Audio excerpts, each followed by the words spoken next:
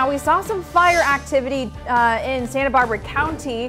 Melissa, are we looking at some danger in the weather there? Yeah, Megan, in fact, very dangerous conditions over the next few days. Some people, though, enjoying the moment, soaking up the sun out in places like Morro Bay, getting in some great photos today using the hashtag #BeOnKSBY. Here's TK's photo of the view out in Cayucos earlier this afternoon, and here's a gorgeous sunset photo sent in from Casey. So in talking about fire weather, we also monitor our wind gusts, and we saw some really strong wind gusts this afternoon. Places like Refugio seeing gusts around 37 miles per hour, 42 in Gaviota, and 32 here in San Luis Obispo.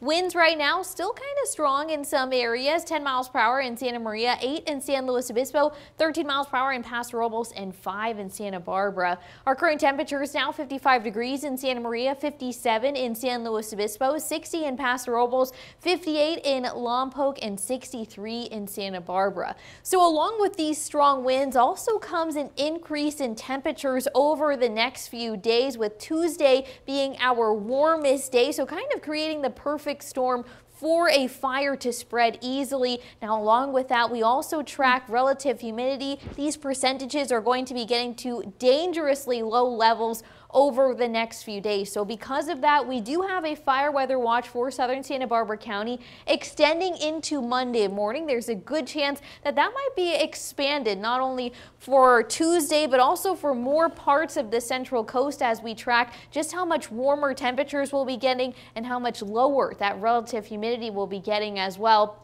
We also have a gale warning on our outer waters where gusts can be upwards of 40 miles per hour. And we have two different small craft advisories, one focused in northern Santa Barbara County coastline and in San Luis Obispo County. That goes until Tuesday. Another one on the Santa Barbara County South Coast that goes until Monday. So our wind forecast shows these strong wind gusts will be sticking around as we're heading into Monday. Here's a look though first at 9 a.m. tomorrow. 39 mile per hour gusts in Lompoc and Solvang, 29 in Morro Bay, and 30 up in Cambria. Really strong wind activity throughout the day tomorrow, continuing again as we're heading into Monday. One highlight though, if you are planning on hitting the beaches, plenty of sunshine over the next few days. We are not anticipating that marine layer to be making its return, at least for the next few days.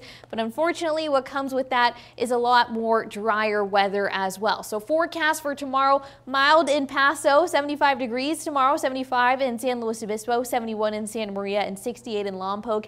As we head down the coast to Carpinteria, 73, 77 in Santa Ynez and Los Alamos.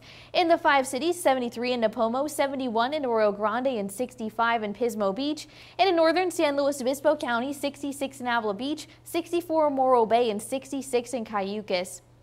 So our 5-day forecast will show this warming trend that is about to get underway and a lot of sunshine on the way as well. Santa Barbara going to be getting extremely warm over the next few days, and so is Paso Robles, getting close to that 100-degree territory again. So we'll take all of these concerns and just use that as a reminder to make sure that your go bag is ready and you're monitoring ways that you can prevent a fire as well.